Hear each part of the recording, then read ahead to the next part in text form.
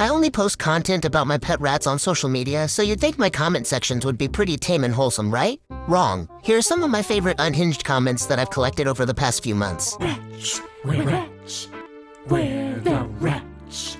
This comment was under a post I made about my rat having a tumor. Better set up the snap traps. You will be boiled. Thank you for defending me, the scrunkly scrimblow. Are you a female? If yes, can I see your hands? Why do you need to see my hands? Your rats have L names. It's okay to be mentally weak.